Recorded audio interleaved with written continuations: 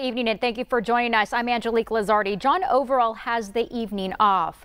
First responders in southern Arizona are now taking extra precautions as the coronavirus continues to spread throughout the country. News 4 Tucson's Allie Potter is live outside the Tucson Fire Department headquarters with the details. So Allie, what precautions are first responders taking?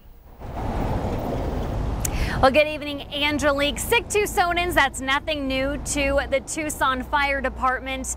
And we're well into flu season, of course. And then we just got word yesterday there is one person that's been diagnosed with the coronavirus. And so firefighters say it's very important to be prepared. They deal with sick people. That's part of their job.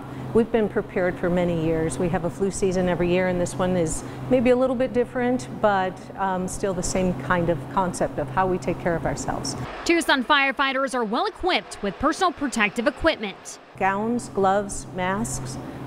They're well trained in how to take care of themselves and how to decontaminate after a call. If Tucson fires call to your house, they will be well suited and protected before coming to the home, just in case there were an undiagnosed case of coronavirus inside. You may have our firefighters asking someone to step outside. The reasons for that is that there's less things that they could touch that may expose them to the virus. You may see them standing back just a little bit as they talk to you with that initial assessment. Their top priority is keeping the community safe and healthy, but also the firefighters and their families. We need these fire trucks staffed with people available to respond to your emergency. So our situation is a little more unique.